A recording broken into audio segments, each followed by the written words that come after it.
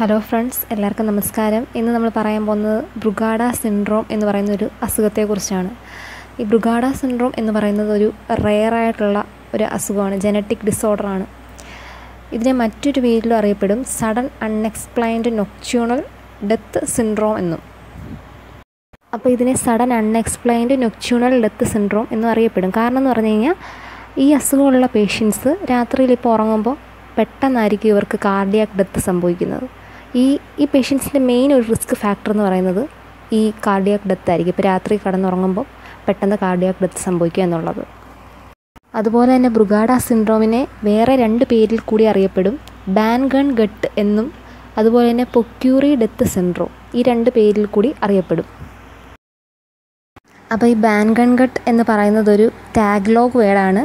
അത് ഫിലിപ്പീൻസുകാരുടെ നാഷണൽ ലാംഗ്വേജാണ് ഈ ടാഗ്ലോഗ്. അപ്പോൾ ഇതൊരു ടാഗ്ലോഗ് വേർഡാണ്. ഇത് മീൻ ചെയ്യുന്നത് rice and Mon at night എന്നാണ്.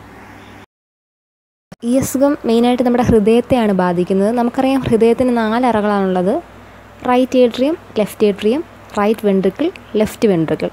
ഇത് താഴത്തെ അറകളായ വെൻട്രിക്കിൾസിനെയാണ് ഈ അസുഖം മെയിനായിട്ട് ബാധിക്കുന്നത്. ബ്രുഗാഡ സിൻഡ്രോം ഹൃദയത്തിൻ്റെ ഇലക്ട്രിക്കൽ ആക്ടിവിറ്റിയാണ് ബാധിക്കുന്നത്. അതുകൊണ്ട് തന്നെ ഈ ബ്രുഗാഡ പേഷ്യൻസിൻ്റെ ECG എന്ന് പറയുന്നത് അബ്നോർമലായിരിക്കും. അവർക്കൊരിക്കലും ഒരു നോർമൽ ECG ആയിരിക്കത്തില്ല ഉണ്ടാകുന്നത്. അവരുടെ ECG പാറ്റേണിലെ ST സെഗ്മെൻ്റ് എന്ന് പറയുന്നത് എലവേഷൻ ഉണ്ടായിരിക്കും. ആ ST സെഗ്മെൻറ്റിന് എലവേഷൻ ഉണ്ടായിരിക്കും. അതൊരു ഷാർക്ക് ടെയിൽ ഷേപ്ഡ് ആയിരിക്കും അവരുടെ ECGയിലെ ST സെഗ്മെൻറ്റ്.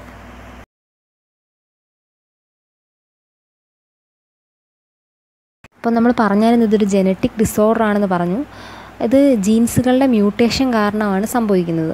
ഒരുപാട് ജീൻസിൻ്റെ മ്യൂട്ടേഷൻ കാരണവും ഈ അസുഖം വരാമെങ്കിലും മെയിനായിട്ട് SCN5A ജീനിൻ്റെ മ്യൂട്ടേഷൻ കാരണമാണ് ഈ അസുഖം വരുന്നത്. ഹൃദയത്തിൻ്റെ ഇലക്ട്രിക്കൽ ആക്ടിവിറ്റിയെ മെയിൻറ്റെയിൻ ചെയ്യാനായിട്ട് ഏറ്റവും നല്ലൊരു പങ്ക് വഹിക്കുന്ന ആൾക്കാരാണ് ട്രാൻസ് മെംബ്രെയിൻ പ്രോട്ടീൻസ്. അപ്പോൾ ഈ ട്രാൻസ് മെംബ്രെയിൻ പ്രോട്ടീൻസിലെ ഈ സോഡിയം അയോൺസ് ഈ ഹാർട്ടിലേക്കുള്ള ഇമ്പൾസിനെ കണ്ടക്ട് ചെയ്യാനായിട്ട് ഒരുപാട് സഹായിക്കുന്നുണ്ട്.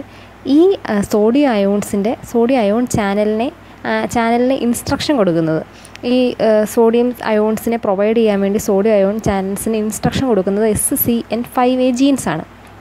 ഈ SCN5A ജീൻസിന് മ്യൂട്ടേഷൻ സംഭവിക്കുന്നതോടുകൂടി ഈ സോഡിയം അയോൺസിൻ്റെ ഹൃദയത്തിലുള്ള സോഡിയം അയോൺസിൻ്റെ ഫ്ലോ വളരെ കുറയുകയും അത് ഹാർട്ടിനെ സാരമായി ബാധിക്കുകയും ചെയ്യുന്നു. അപ്പോൾ ഇത് കാരണം അബ്നോർമലായിട്ടുള്ള ഹാർട്ട് റിതംസ് ഉണ്ടാകുകയും സഡൻ കാർഡിയാക് ഡെത്തിലേക്ക് ലീഡ് ചെയ്യുകയും ചെയ്യുകയാണ് സംഭവിക്കുന്നത്. 1992 ബ്രുഗാഡ ബ്രദേഴ്സാണ് ഈ അസുഖം കണ്ടുപിടിക്കുന്നത്. ബ്രുഗാഡ സിൻഡ്രോം മെയിനായിട്ട് 35 വയസ്സുള്ള മെയിൽസിലാണ് കാണപ്പെടുന്നതെന്നാണ് പറയുന്നത്. എങ്കിലും ഫീമെയിൽസിലും വരാറുണ്ട്. അതുപോലെ തന്നെ കുഞ്ഞുങ്ങളിൽ ബ്രുഗാഡ സിൻഡ്രോമായിട്ട് ജനിക്കുന്നവരുണ്ടെങ്കിൽ പോലും അവരൊരു 35 ഇയേഴ്സ് ഏജ് ആകുമ്പോഴായിരിക്കും അത് തിരിച്ചറിയുന്നത്. അതുപോലെ തന്നെ ഇത് ഏഷ്യൻ പീപ്പിൾസിനാണ് ഏറ്റവും കൂടുതൽ കാണപ്പെടുന്നതെന്നാണ് പറയുന്നത്.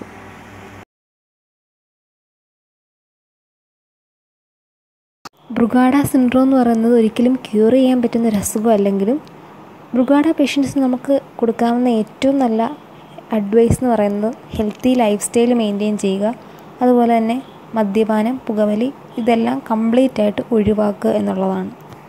അതുപോലെ തന്നെ ബ്രുഗാഡ പേഷ്യൻസിന് അബ്നോർമൽ ഹാർട്ട് റിതം ഏറ്റവും കൂടുതൽ കാണിക്കുന്നത് അവർ റെസ്റ്റ് ചെയ്യുമ്പോഴോ അല്ലെങ്കിൽ അവർ ഉറങ്ങുമ്പോഴോ അല്ലെങ്കിൽ അവരെന്തെങ്കിലും ആയാസമേറിയ എക്സർസൈസ്, അതായത് സ്റ്റേണസ് എക്സർസൈസ് എന്തെങ്കിലും ചെയ്യുമ്പോഴോ ആയിരിക്കും. അതുകൊണ്ട് തന്നെ ഇവർക്ക് കൊടുക്കാവുന്ന അഡ്വൈസ് എന്ന് പറയുന്നത് അവരെന്തെങ്കിലും എന്തെങ്കിലും എക്സർസൈസ് ചെയ്യുക എന്നുള്ളതാണ്.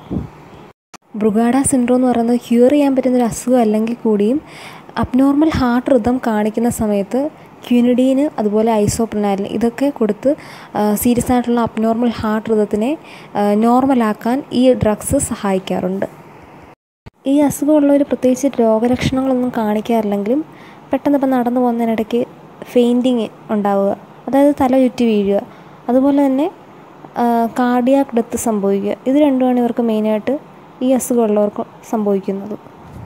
അതുപോലെ തന്നെ ഈ അസുഖം ഡയഗ്നോസ് ചെയ്യാൻ വേണ്ടി ECG ചെക്ക് ചെയ്യാം. അതുപോലെ തന്നെ ജനറ്റിക് ടെസ്റ്റിംഗ്, ഇതിലൂടെ ഈ അസുഖത്തെ ഡയഗ്നോസ് ചെയ്യാൻ കഴിയും.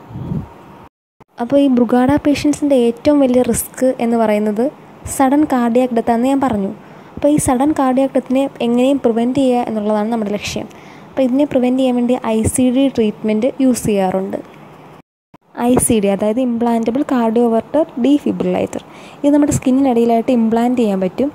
ഈ ICD കണ്ടിന്യൂസ് ആയിട്ട് നമ്മുടെ ഹാർട്ടിൻ്റെ റിതത്തെ മോണിറ്റർ ചെയ്തുകൊണ്ടിരിക്കും. അപ്പോൾ എന്തെങ്കിലും ഇപ്പോൾ ഒരു ഹാർട്ട് റിതം അബ്നോർമലായിട്ട് വരിക, ഭയങ്കര സീരിയസ് ആയിട്ട് അബ്നോർമൽ ഹാർട്ട് റിതം കാണിക്കുകയാണെന്നുണ്ടെങ്കിൽ ഉടനെ ഈ ICD ആണെങ്കിൽ പെട്ടെന്നൊരു ചെറിയ ഇലക്ട്രിക് ഷോക്ക് നൽകി ആ അബ്നോർമൽ ഹാർട്ട് റിതത്തിനെ നോർമലാക്കും.